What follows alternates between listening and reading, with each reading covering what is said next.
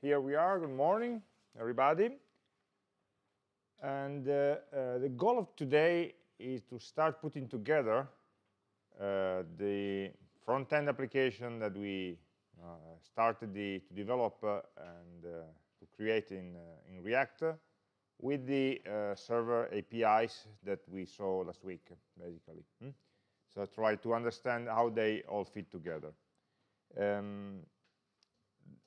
It will be a journey of different steps because we need several ingredients to put together before we get to the end. Today we'll see the basic stuff, and next week we'll see the more, say, advanced stuff or the tricks or the problems that may arise in basically keeping a good synchronization between the information on the client and the information on the server.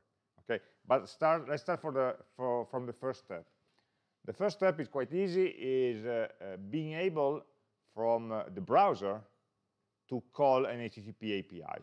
Okay, right now we developed the server, so with all the get and post methods and so on, exchanging JSON, but how we call one of these methods once we are in our JavaScript code. Okay, right now we only try to call it from the console or from the Visual Studio Code that did issue the request, and we saw the response, but all of these should be inside our browser. So that's the goal of the fetch API. Fetch is a function implemented in the standard library of the browsers. So all the browsers implement this fetch method that is able to call remote APIs using different HTTP methods and deliver the result of the call. Okay. Of course, it's a asynchronous method because when we are doing a remote call, it will take a large amount of time to respond, several, maybe tens or hundreds of milliseconds, and so we cannot imagine blocking the browser for that period of time. Okay. So the picture we are trying to put together is that we have this API server running with Express, with the data which is on the database, and some operations on this data are made available through a set of routes on the server side. Okay, HTTP routes, get methods and post methods and so on. What we did last week. And then we have our nice React components, and for example, we will work with our usual examples about the exam list. Right now, the components are displaying a list of exams that is statically defined in here. But we know that the real deal will be inside the database. So the React component should sooner or later be able to ask to the server, please give me the list of the real exams. And then maybe add a new one or delete or whatever you want to do. Okay, so we are missing a piece here. How can a component in the front end call a method in the back end? This is actually a combination of two different functions. One is the fetch API that we're going to see first, which is the basic mechanism in JavaScript for issuing a new HTTP call. And the second, we'll see later, how and when this method should be called inside React, because we are not free to call any method when we want in React, because we know the execution of the component is strictly say, governed and decided by the React runtime. And making an external call is not something which is really functional. Actually, it's the opposite of being functional. A component that in the middle of the code will contact something outside the application to exchange some data. It's really the opposite of a functional approach. So we need a way, again, to do that, but in a controlled way. And that will be a special hook called useEffect, which is it's not difficult, but it's complex because there's a lot of special cases in useEffect. The basic step is this fetch method, which issues an asynchronous HTTP request from your JavaScript code. So this is a method that is not, for example, doesn't exist in Node.js. We should do other libraries. It only exists in browsers. And from the code of the browser, we can call fetch. And it's a promise-based interface, as we can expect. So the fetch has some parameters to specify the request that we want to make. So we'll specify the URL, we'll specify the parameters, we'll specify the method, get or post or put, and possibly the request headers and the request body. So everything that goes into the request message is in the parameters of the fetch method. Then fetch will start the request and will return a promise, immediately return a promise that later will resolve to a response object. And this object, response, will contain all the information about the decoding, let's say, of the response that we got from the server, so the status code, the headers, response headers, and the response body that we can then parse and convert and so on.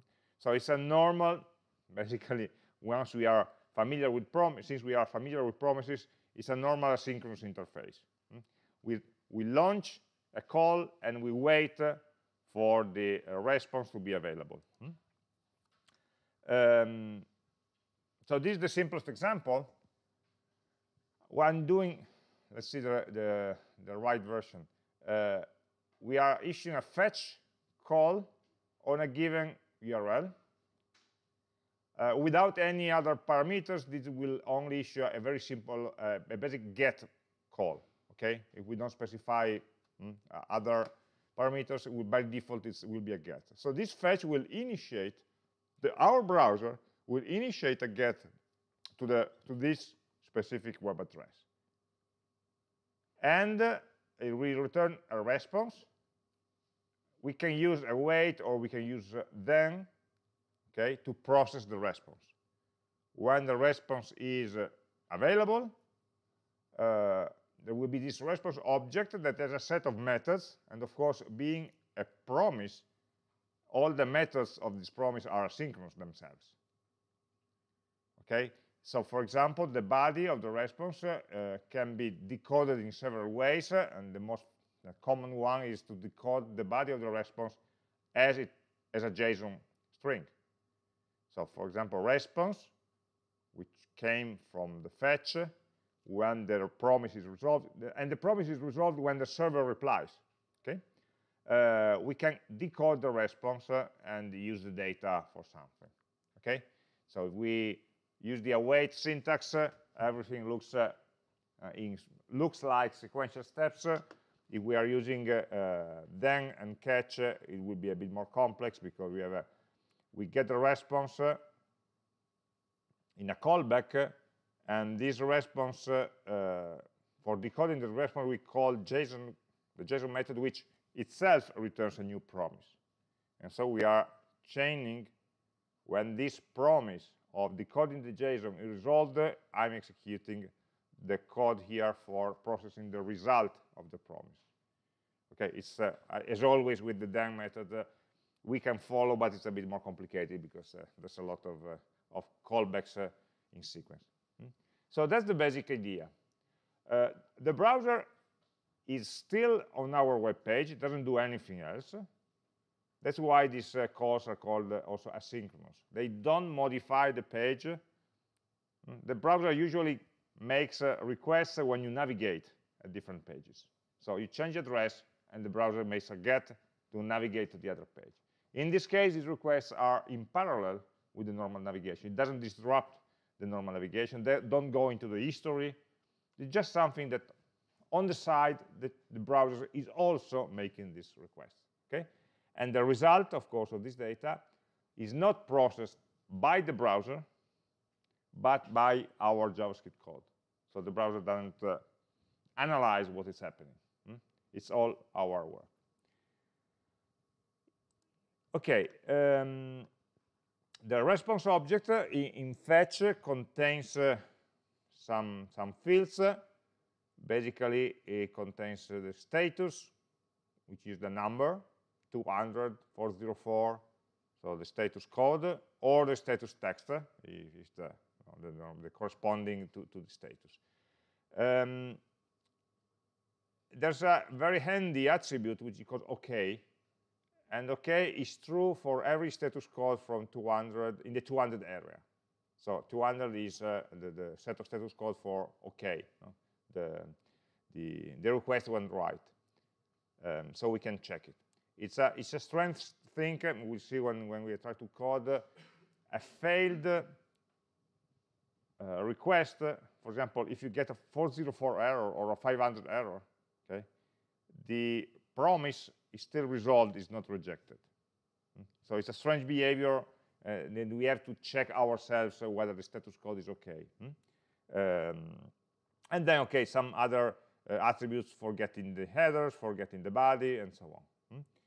The body is not immediately available. The documentation says it's a readable stream of the body content. It means that for extracting information from the response body, we need to call a promise that will decode it asynchronously, because we need to process this stream. Okay, but we can, yes, probably see it better in an example.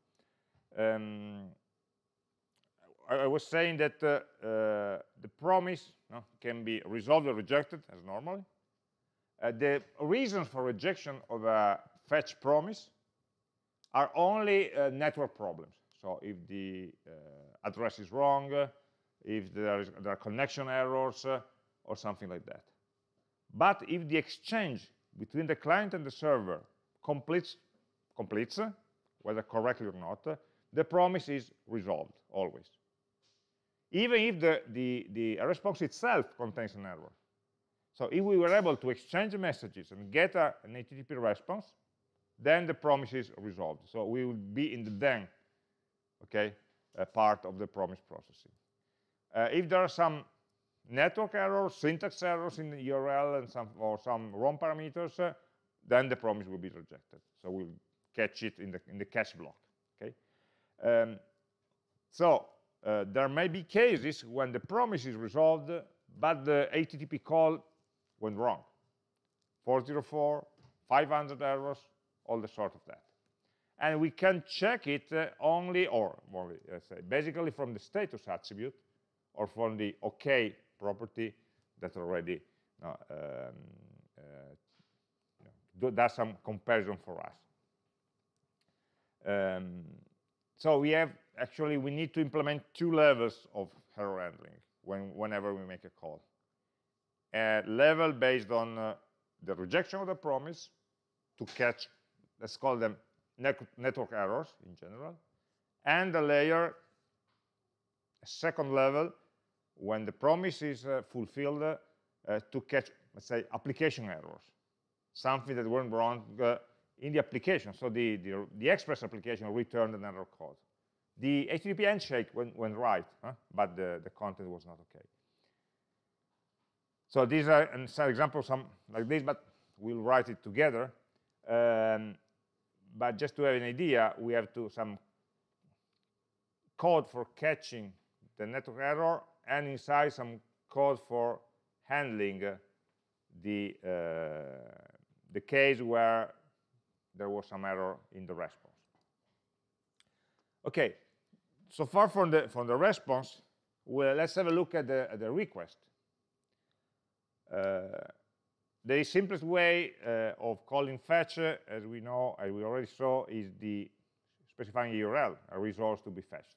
Okay, if we want to customize something, for example, make a post instead of a get, or pass some request body and so on, we should pass a second parameter that is an object, and this object has a set of properties.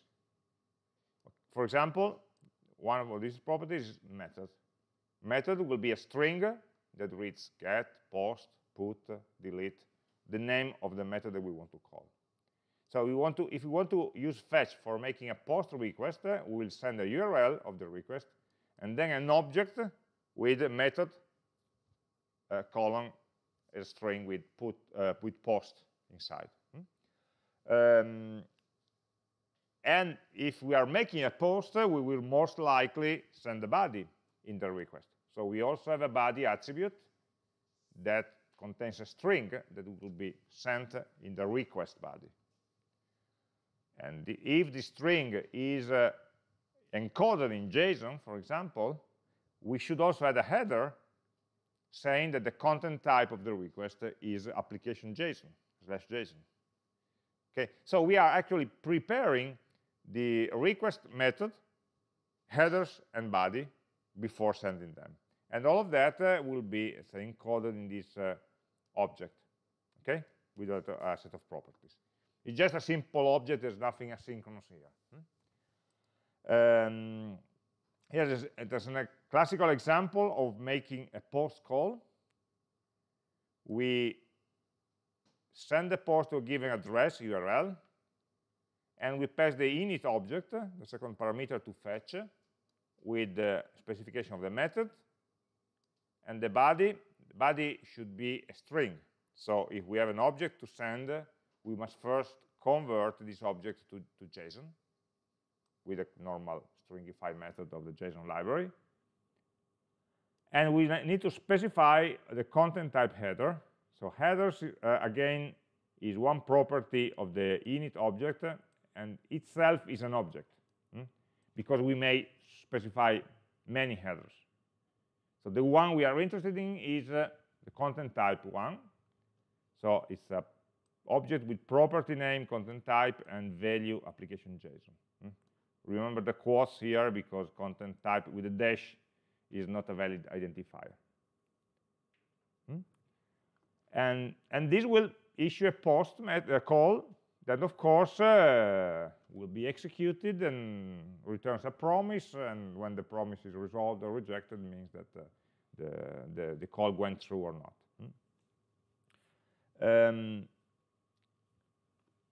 After the call, we can analyze the body of the response. So sorry, we are back to the response body.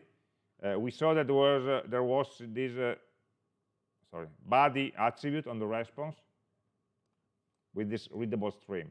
We don't want to work at the low level with streams, so there are some methods that are able for us to already extract in some way, in a easier way, the body of the response.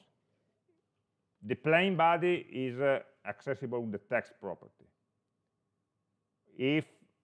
And this works with any format. We just get a string with the response body that was set by the API call.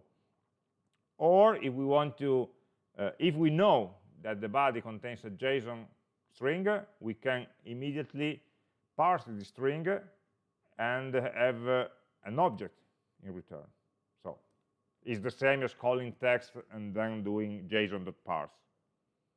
It's the same. The only care that we need to take is that these methods don't return a string or an object, but return a promise that will then resolve to a string or to an object. So these are asynchronous calls here. So actually, a plain text is not the result of this method, but is the result of the promise that is returned by this method. Okay, but I don't want to read all the code in the slides. We'll build it together, okay, with reason on it. Okay. This last slide here only mentioned that there are some other libraries. So fetch is built in the browser. There are other libraries, for example, Axios is a famous one, that try to simplify a bit the interface of fetch. But, for example, automatically converts the JSON and automatically adds some headers. But I think that fetch is simple enough that it's not really necessary to have other libraries to do this kind of calls. Okay, so let's get practical. Remember last week we had this exam server, okay, Express application that returned, sorry, I need to delete a couple of lines. I forgot to delete them yesterday.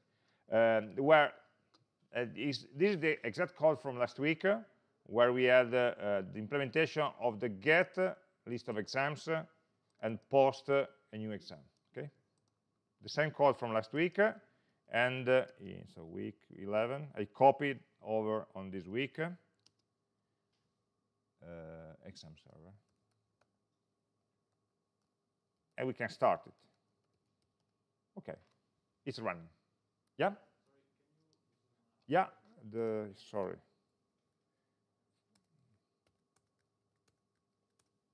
More like this. Okay. Thank you. So we started that, and it's running. Okay. It's only response to 2 APIs, but for us, for today, that's enough. So this is a server standing there and running there. Let's imagine a web application that wants to call this API. So this web application should be hosted, or could be hosted, by any web server. Not this one. This one is only hosting the HTTP calls. It doesn't host a website. The website will be, okay, next hour will be React, but maybe any other website. So what we can do to simulate that condition, where another website is trying to call these APIs, is to create another project. Okay? Another project with Express that will serve some HTML, some JavaScript that will call this API. Just to see how it works without all the React stuff, just at the basic level, to understand the fetch, how the fetch is working. Okay, so we can create a new folder in our week 11 that we can call I don't know, API test or fetch test. We are testing the fetch, and inside this, let me split the console here. We have the fetch test project. And we install another instance of Express in this other directory. So we are actually creating another website. Okay? So in the left part of the window of the console, we have the API server running. On the right side, we have the client. We are building a client that will call this API server. Okay. By the way, the only modification that I did to last week's code was to change the port.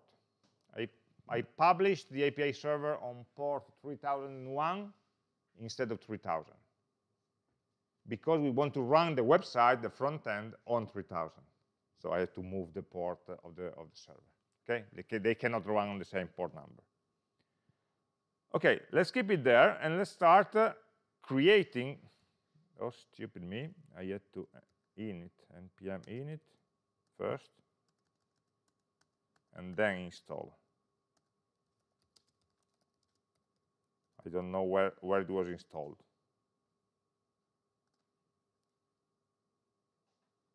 Okay, right now we have the node modules and stuff. So we can create in this fetch test folder an index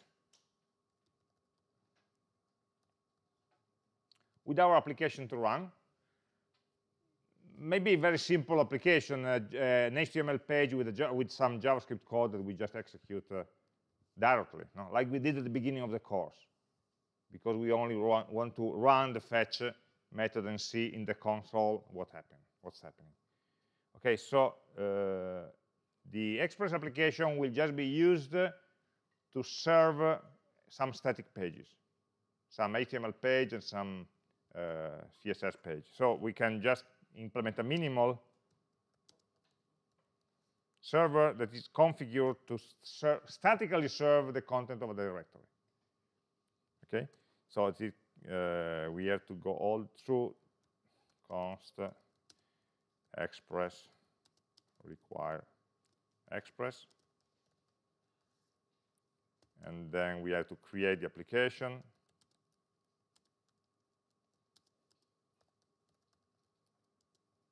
And we have to say that this application is going just to serve statically the content of the directory. So app.use express app.static of the static directory. Okay, remember static is a middleware, express.static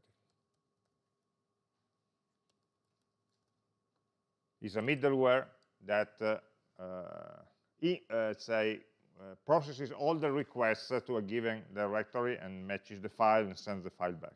Okay, so we can create our website into a static subfolder in our server, in our website, okay, in our test website. So fetch test will contain index.js that will, let's say, process every request by looking for a file in the static folder. And we can run it on port 3000.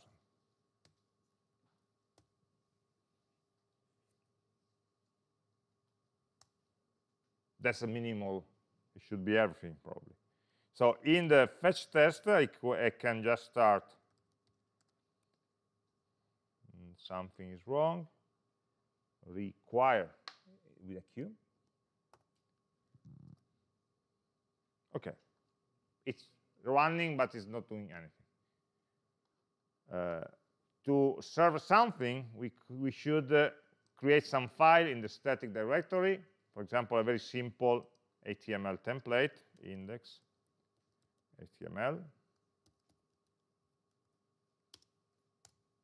like that. Here it works. Let's check. Okay, so to check whether this website is working, we just open 3000 port. Okay, it works. It's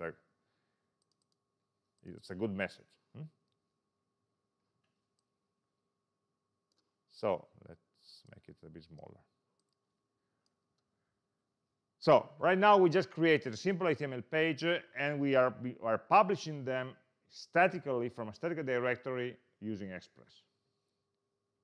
Why did I do all of this? There's a very simple reason. So one question could be, why couldn't you just create an HTML file and open it with the browser? The response is that the JavaScript code that you run from your computer, from your local file system, so if you open directly the HTML file, has some hard security restrictions. So fetch will be prohibited from local files. So we need the JavaScript to be actually hosted by some website, or otherwise the browser will not let you do fetch calls. But this is the normal case, okay? Normally, every website should be published somewhere. So the fact that we may open local files in HTML and JavaScript is just a special case, but it's not guaranteed to work. Okay, what can we do? We can transform this page into something that will show the list of exams or whatever. Let's do something very, very minimal. Maybe we can add one button called load, and we may have maybe a div where we want to show the result what we are loading. Okay, so when the user clicks on the load button, we want to execute the fetch command, call the IPA server, which is running here, get the JSON result, and print the list of exams. We don't want to do fancy formatting tables, just check whether the data is there, okay? Okay, for doing that, we must mark some ID, load button, and the div should contain an ID of result, where we want to store, where we want to see the result. And now our work will move to main.js. We don't have any style sheet, so we can comment that. That will, let's say, give some behavior to this button. Okay, let's check. Okay, we created a load button that right now it does nothing, but we want to trigger a fetch when we press this button, right? So we create inside the static directory a second file, JS main.js file this time.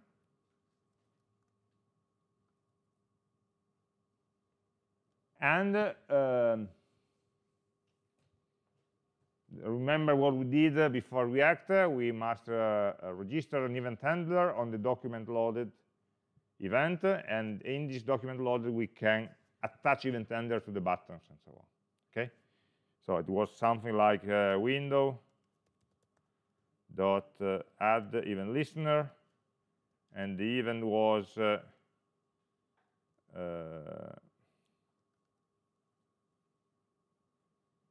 DOM content loaded. Do you remember the name of the event?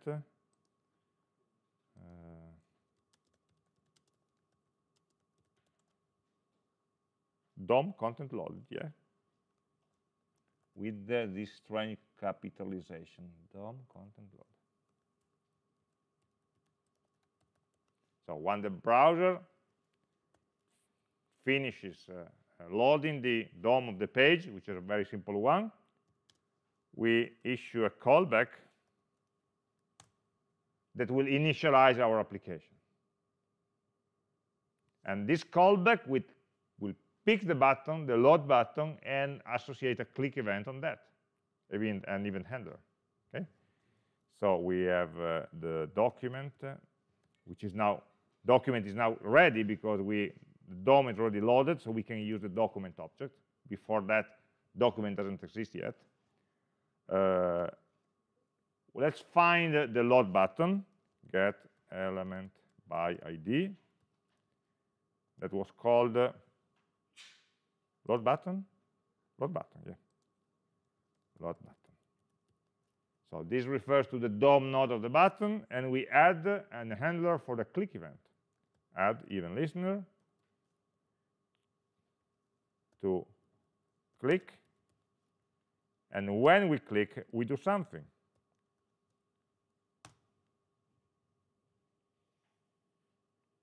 And this is where our code is going.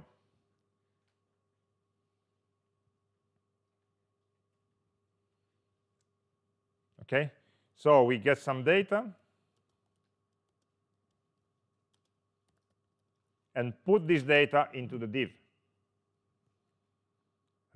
Document dot get element by ID with the result box dot inner text, for example, we do something very ugly, equal to data, just to check whether it's working. Okay, what do you have here? Comma expected. Yeah, thank you.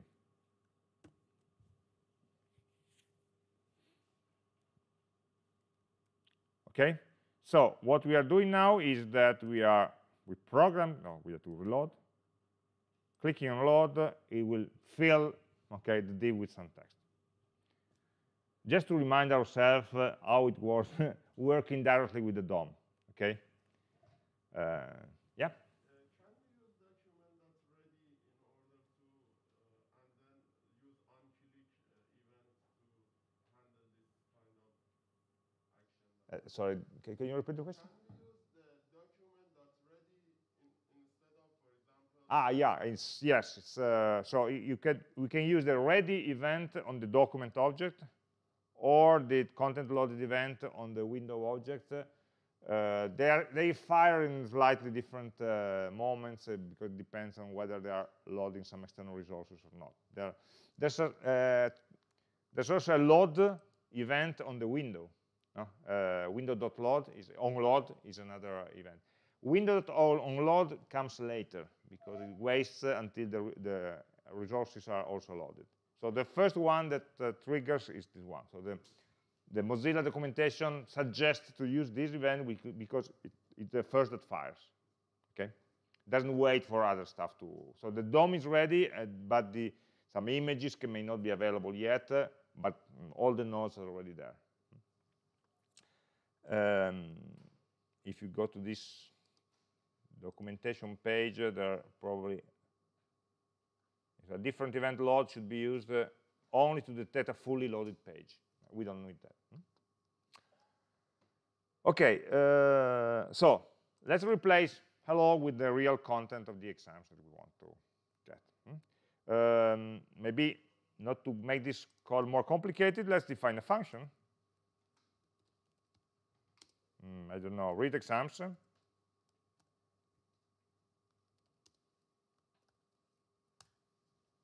Where we actually do the call, and we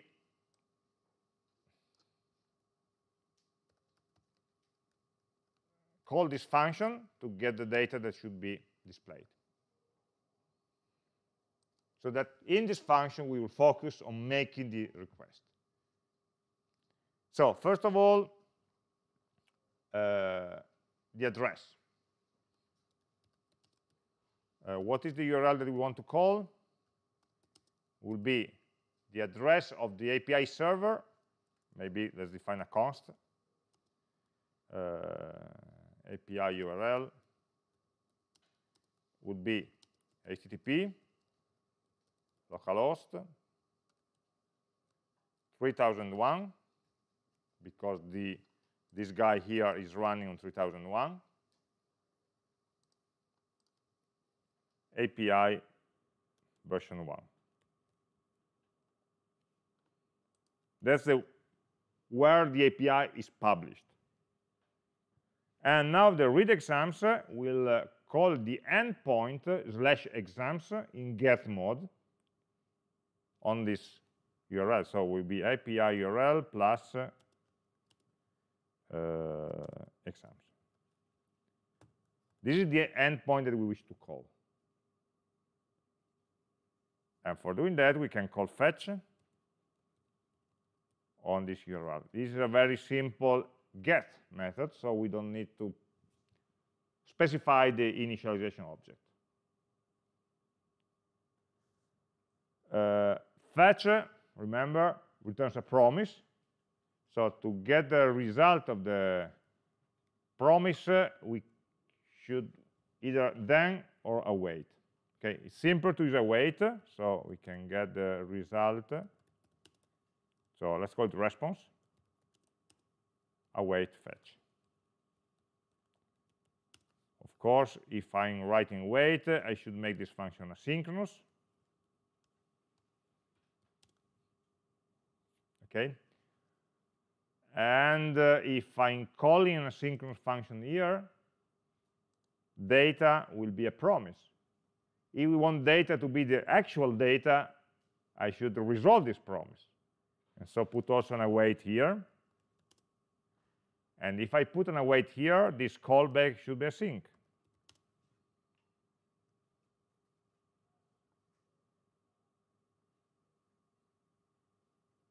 Right? No, so not this one, sorry, the one below.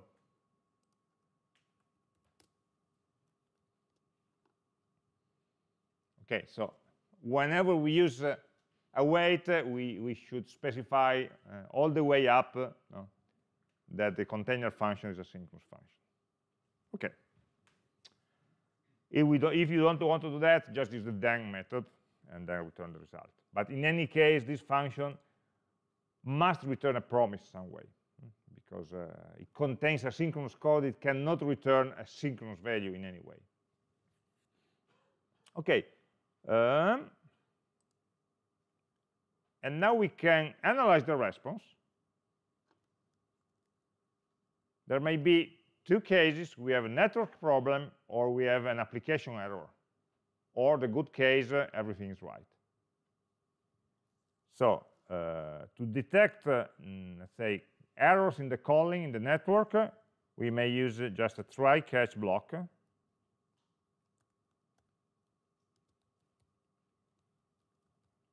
where we can have some exception, okay? That means that something went wrong. Maybe let's have a look at what happened, what went wrong, and why. And then we decide what to return in that case. And the other case is when the call went right, but the HTTP result has some problem, and we see that from, sorry, first we have to get the response, and then if response is okay, then we can process the response. Otherwise, there will be an application error. Maybe 404, maybe 500, maybe something else. And here we are handling the network error. So here we can, for example, console.log the response status text.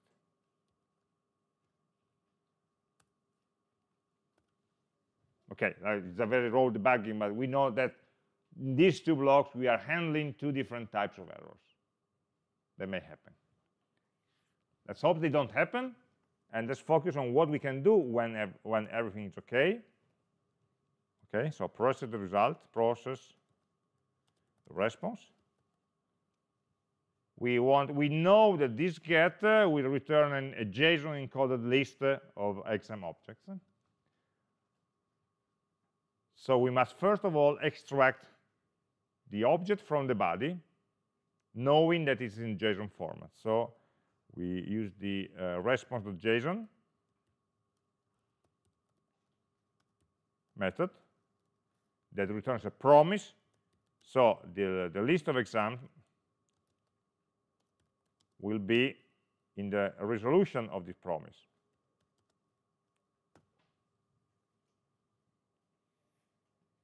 And so once we have the list, we may return it. And we are done.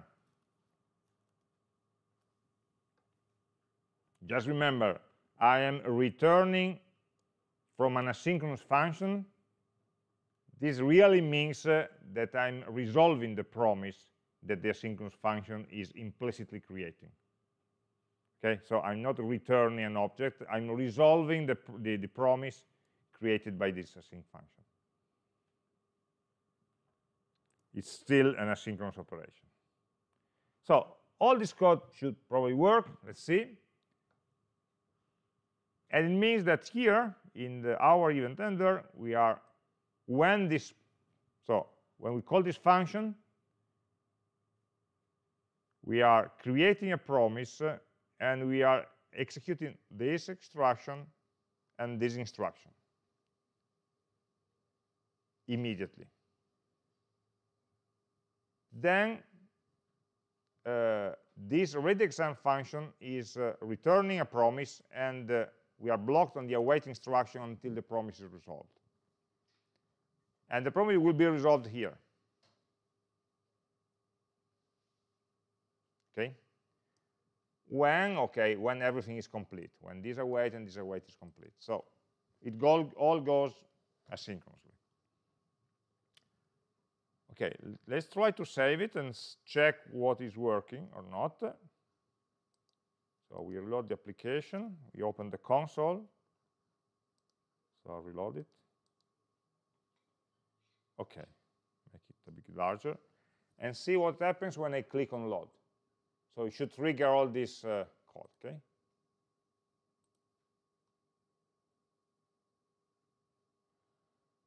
Okay, what I get is undefined as data and an error in the console. A network error when attempting to fetch a resource.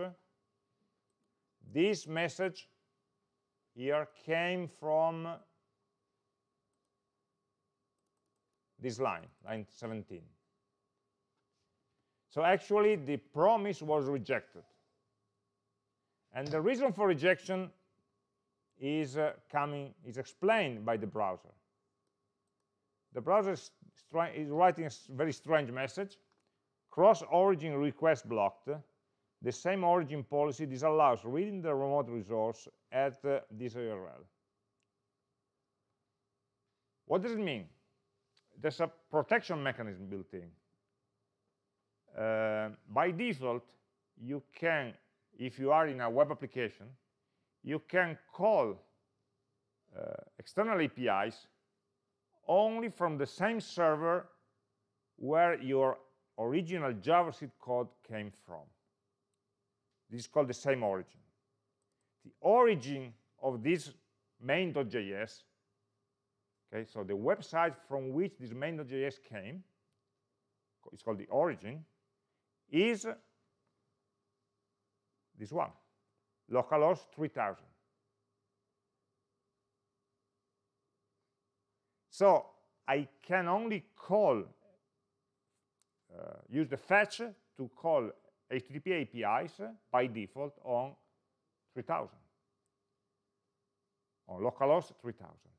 What I'm trying to do is I'm making a call to a different website, 3001. Okay, only the port is different, but it's a different website. And the server disallows that. By default, the server says I can only accept requests from code that that I already sent you.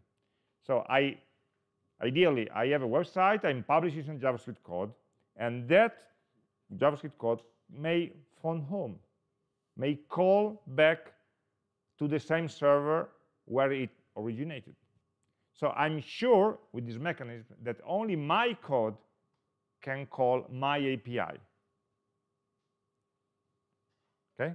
So this mechanism requires that the API server and the web server run on the same HTTP port and host. And of course, this is not always desirable for several reasons. One reason is that we have different technologies for implementing the server and the client. The server will be just a simple Express application, and the client will be a React application. So they can never be in the same server. Or we want to make a public API that everybody can call. Like in your website, you are maybe checking some weather information, or you are reading some information from Twitter or whatever. You want from your website to be able to call APIs to other websites. And so we have a this CORS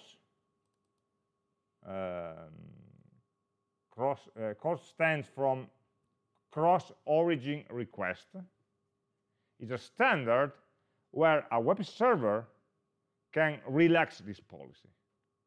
So the same origin policy says, okay, we can only accept from the same origin. This is something that the server blocked the request. We can tell the server, okay, be kind, accept requests also from other websites. And we may specify from which websites we accept requests, with condition, and which methods, for which maybe we can have a set of APIs that can be received by anybody, or on some API that can only be received by some trusted website, trusted application, and so on. It's a bit strange because we are saying that the JavaScript, a course is saying we are accepting requests from a set of origins that we may certify. I'm trusting this origin. So you are making a website, I'm trusting your website. So I'm listing in the course configuration the URL of your website, which means that I will trust API calls not coming from your website. Your website is a server.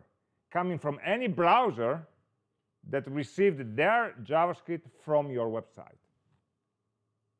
Okay, you have a website, you're publishing some JavaScript, this JavaScript is running on a browser. That code in the browser can make some API calls to another server where the course configuration trusts your origin. It's a strange mechanism. Okay. We linked you some slides about the course. What we are trying to do here is, let's say, let me pick the picture here.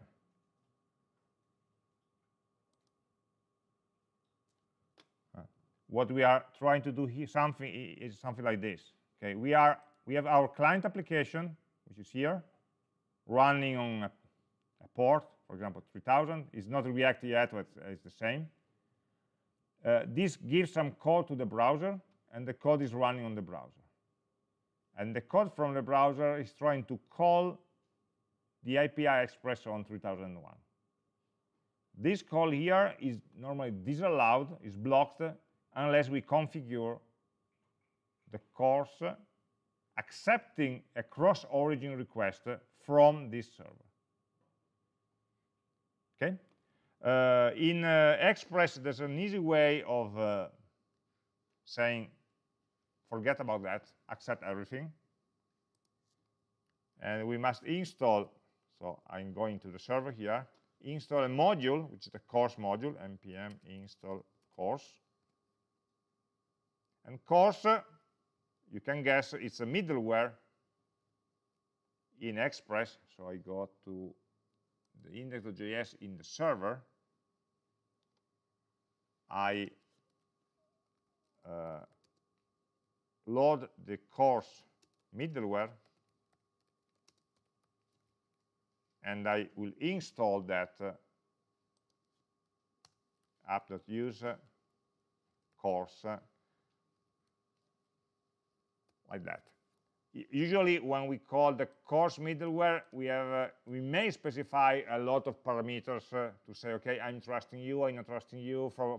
From a get, I'm trusting everybody. From a post, I'm only trusting a set of any rules can be defined here. Okay, so that the server will decide whether to accept or not the request. If we don't specify anything, we are just opening the doors. Say, okay, everybody can call. And in development mode, it's a good shortcut, but of course, in production mode, we should be more careful. So this should let's try resolve these problems that we saw before. So right now, I didn't change the client. The same code in the client is calling the same code in the server, but this time the CORS is, let's say, opened. Yeah, that's something. Okay. What happened here is that we did a get. The request was the get API v1 exams, the one that we had in the code, and the response body was this JSON code here. So this is what the fetch did. You see that in the network panel, is telling us the initiator, so the code, the trigger of this request was a fetch call here. This request didn't come from the browser itself, it came from a fetch instruction in your code. Okay, right now it's bad because we are just printing the objects into the text, so we should probably, data is an object, we should not just write data, we should maybe extract the names. Okay, so data.map exam.name,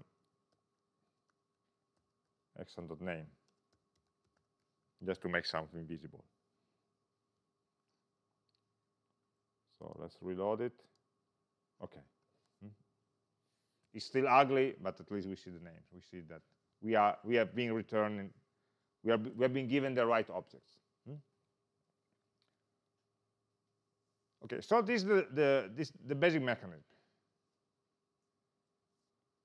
We should decide how to handle these errors. maybe the right thing to do is to throw the exception again, so that the client code can use it. I throw new throw the exception itself. So in this case, we already have an exception. We can rethrow it, and so it will be catched by the client. And here we can throw a new exception, a new type exception, for example, type error. Normally, fetch will return a type error exception. So we can do the same with a message, for example, with the status text. Or maybe even if we had some maybe a response body describing the cause of the error, we could also put the response body there. Maybe it's better. So let's imagine we have some response body, like we did in when we had some problem with the database. Remember, we had an exception that was used for creating a response for describing the cause of the error. So let's extract the text from the response, await response.text. So we don't know whether the response will contain just a string or a JSON object. Let's just extract the text and return it in the body of the exception.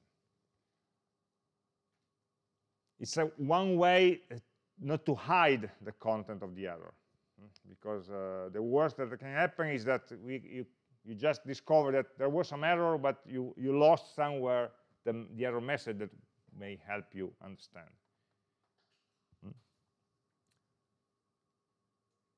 So we are returning means resolving the promise, or throwing, that means rejecting the promise. In an async function, it will be converted in this way. Okay, and let's try maybe also to add another example. We had another API for adding, so let's try a post, how it works, right? So we could create another function that will execute a post instead of a get, and we see how it works. It will be, the fetch call will be a little different, of course, but the idea is the same. So we may have an async function, add exam, for example, that will take an exam object, and what this function does is it tries to send a post with this at the URL, again, which is the same as before, API URL plus exams.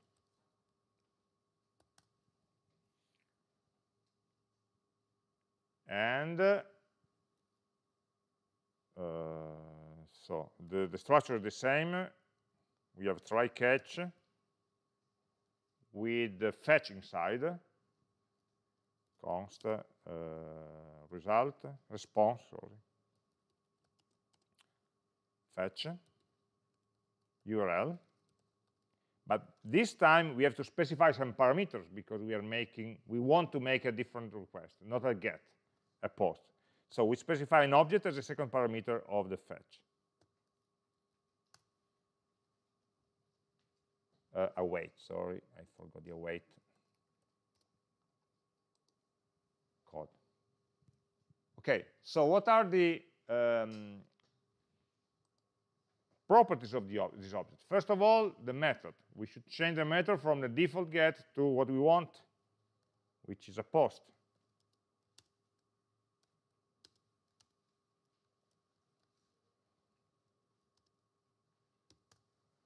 Then, since we are issuing a post, we must specify the body of the request to go with the request. What are we posting? We are posting an exam object. So the body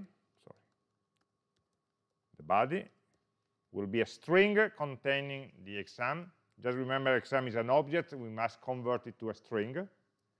So JSON.stringify exam. And then, since we are sending a JSON body, we should specify the header with the content type of the request. So headers is an object where I only need to specify one, which is a content type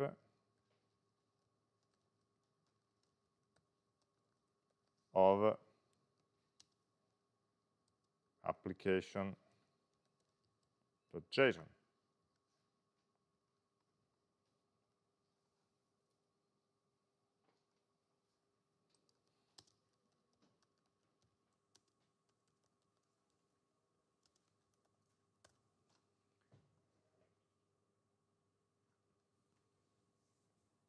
Okay, so that should be all. So we are changing the method, setting the body, and of course, specifying the encoding of the body.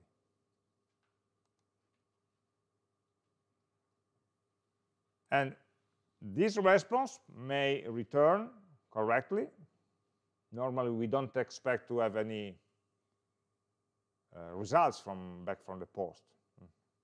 So if the response is okay, we may just return.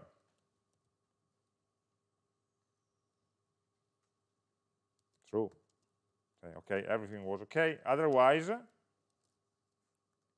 there was some error in the execution of the post, and probably the server is returning a body with an explanation, with the error message. So again, as we did before, we may extract the text, in this case, from the response as a promise, await. Let's print the text, and let's throw it. Type error with the text.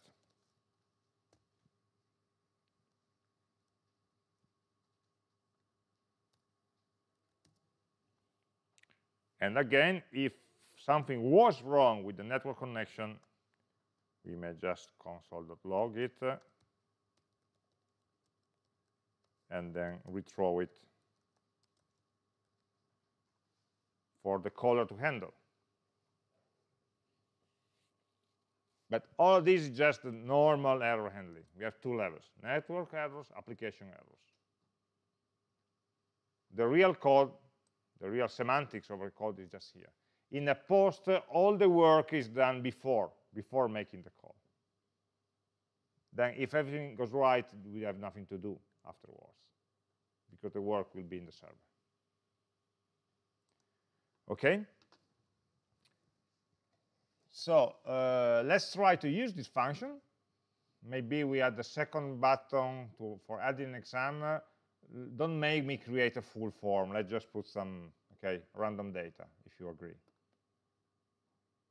So in the index, I will add another button. I call it add, and I call it add button. And in the JavaScript, I register the event handler for this second button. Document.getElementById of the add button with the handler that just calls the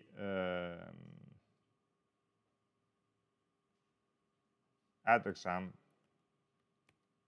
with some fake exam object. So we just create an object here on the fly with I don't know, code 99ZZZ and name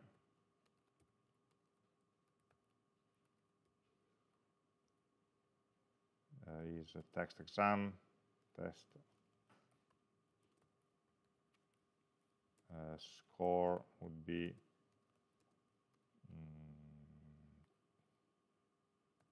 21 and date is today. And finally, we have the CFU 8, whatever.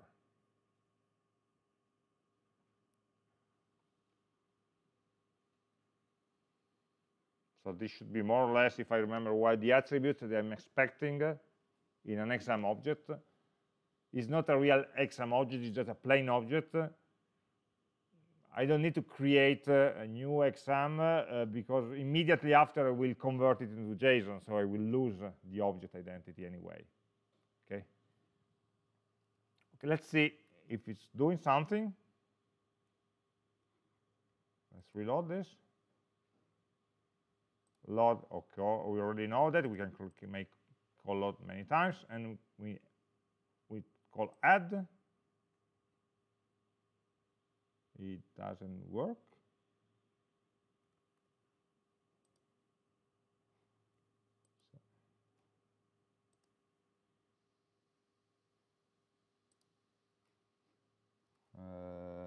Yes, stupid. I don't have the event listener, so it's get element by is okay. Sorry, I have the button, and then we have add event listener. Click, and everything I did before.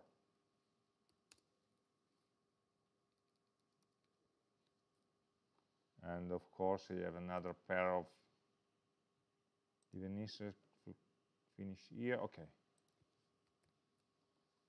I just was passing a callback to get element of ID with that does nothing. Okay.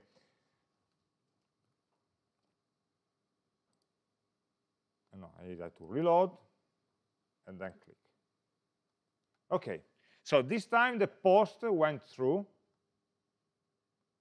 and we see another strange options call here. What is that? I didn't create that. Okay, it's not my fault. Actually, it is. Options is part, again, of the CORS mechanism.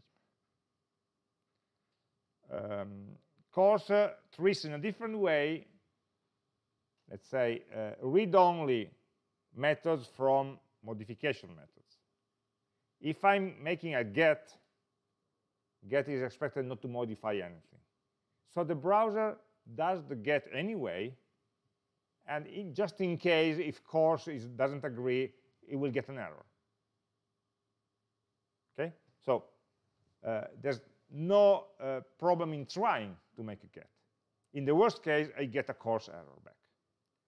But in the case of a post, the browser will first, that we may modify some data, the browser is checking the permission before. So first is issuing options call of type, okay, can I call a post method on you? And if the response to this option is positive, for example, here we have a 204, then it means that the server will accept modification calls, so post, get, and delete on this URL. Okay, so when we are making some post, get, or put calls on a different web server than our own origin, the browser will always check with it's called a pre-flight check. So before the real flight, before the real post, I will check whether it's allowed. If it's not allowed, the browser will not do the post. Otherwise, it will proceed with the normal post. So we don't need to care about those. They are generated automatically by the browser, and they are responded automatically by Express. You see that Express received this call and responded. And who did respond to this? I don't have any options route in my application. Well, CORS did. This middleware did. Okay? So it's all handled by us, by the browser, and by the CORS middleware. The real work is in the post, of course, call that was received, and we can see in the browser that this post contained a request body, which is actually JSON serialization of my object, and no response. But we had a response code of 200. The server did, in the API server, last week we wrote response.end. We just closed the connection with a positive return code. So ideally, this means that our test exam has been added. And if we load again, yeah, it's there. Yeah.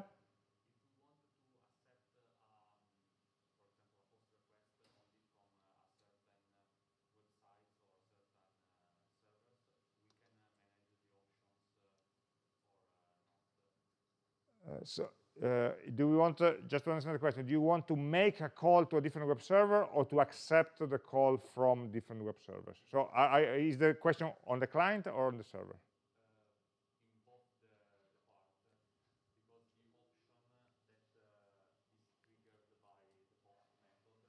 Yes. The origin is different. Yeah. The call is to a different origin from the JavaScript code that made it. This is something that, so the question was, in general, how it works, and how can I allow and control these options. From the browser point of view, this is automatic. So you don't need to have any control, and it's handled automatically. What you will receive, let's just check it. Let's disable the CORS on our web server, okay? So,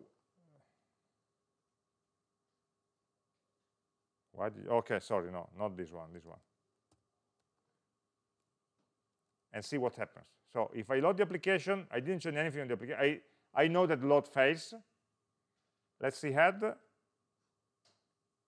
You see that the browser did the option check. The browser was not accepting cross request, and so we got an CORS missing the allow origin error. So in this case, the server responded, sorry, I will not accept the post request. In fact, when the browser is trying that, it will get an error, an exception. Okay, what we printed in the browser already printed the same already, disallows this resource and so on. And we get this error. It's a network error. And so all the configuration is in the server. It's the server that decides who are their friends. The browser just follows the protocol and does these checks. Of course, you could, in the browser, do an explicit options call to understand in your code whether the server accepts or not. But yeah, it's an extra step. You just do the call, and if an exception comes back, you can handle that. Okay.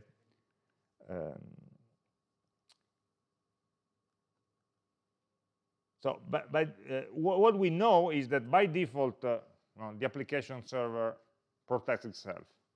If we want to allow public calls, we can do that. We can control that.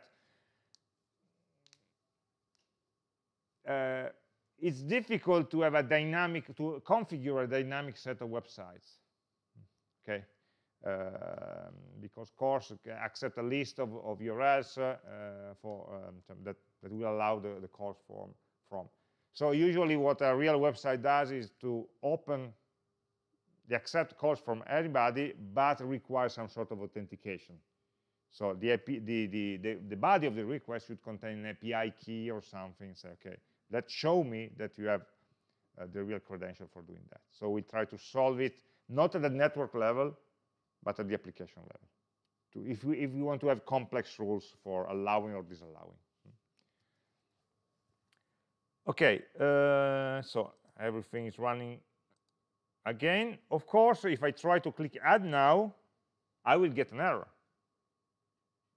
An error at the application level, because I'm trying to add a second time the same exam. Okay, so I get the SQLite constraint error, as expected.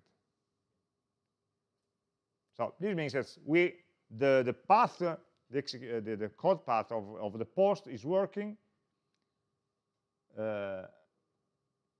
If the call is successful, nothing happens. If the code generates in the server, you see here, we have an exception that was generated in the SQLite code. We transported that into the express route. We embedded the response with this code in the HTTP response that was received by the fetch and was thrown and, let's say, shown here in the console or managed by the front end. So it's a long story on encapsulating a message to get it through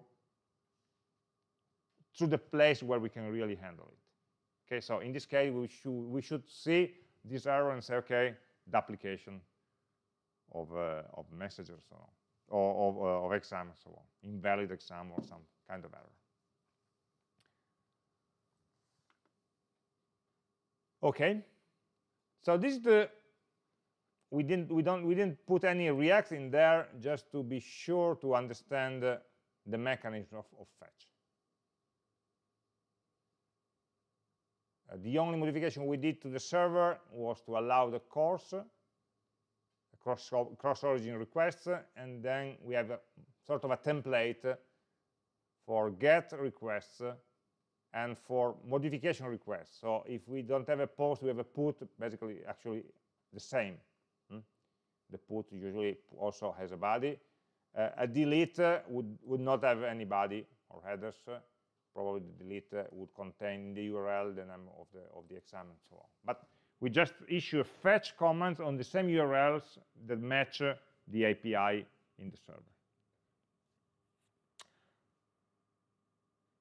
Okay, that's for the easy part, without React.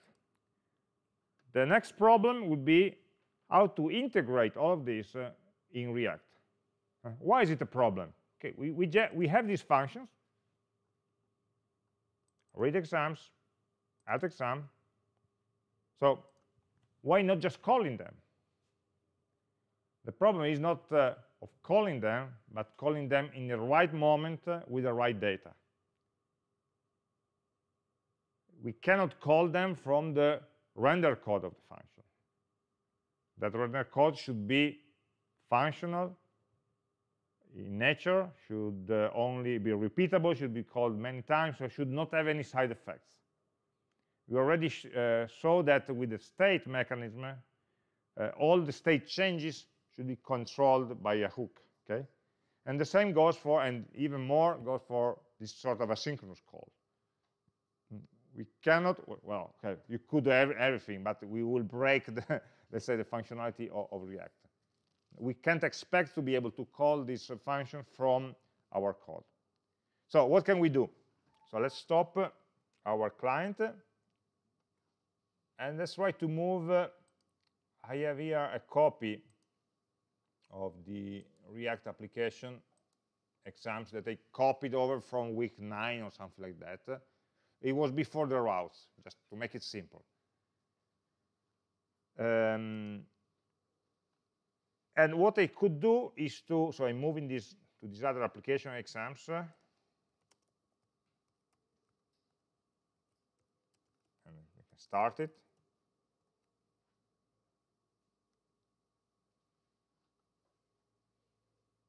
Okay, this was our old application with the change, with the delete, and everything working locally. We now want to try to link to these operations, add, edit, delete, modify, and so on, the real modification on the server, so calling the API.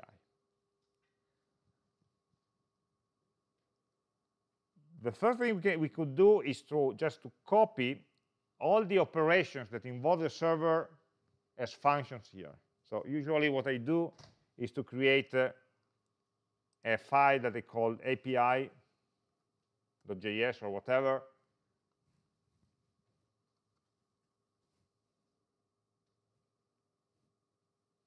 Okay. API.js, and inside that we may copy, where is that? These two functions.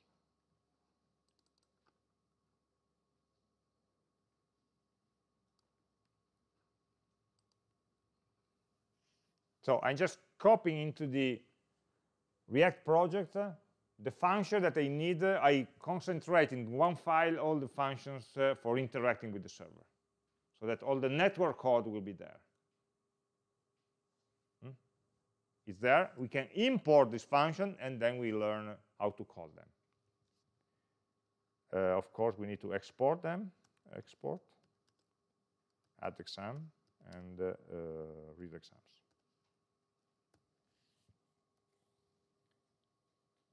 And in our React, so this is just plain JavaScript code.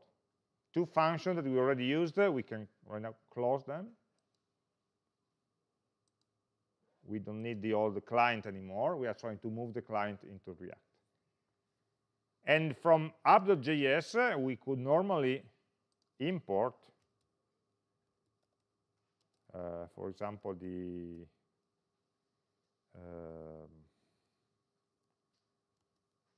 two function was, for example, what's the name? Read exams from API. Now we have the read exams function. We know how it works. We just work 1 hour on the function, and we want to call it. We want to call it, for example, instead of this call. This call is statically loading the list of exams.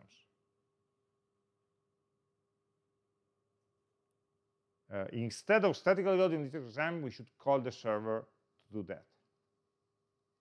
But we already knew that this instruction here was wrong, was out of place, didn't belong. We cannot have any code outside the function components. This was just a very low-level trick to have something working, but that's not the real place. We don't know when this code is executed. We should, in a way, control the execution of this function to initialize a state when the component is created. So we must understand the life cycle of a component, when a component is created, when it's destroyed, and when is the right moment to call an external API for refreshing data, for loading new data, for sending data, and so on. Okay, so technically very easy. Just have a function that calls, say, fetch, and the complexity deals with doing that in a way that is consistent with how React handles the components. So what we are going to do in the second hour will be to throw away this static list and try to recover the data from the server. Okay?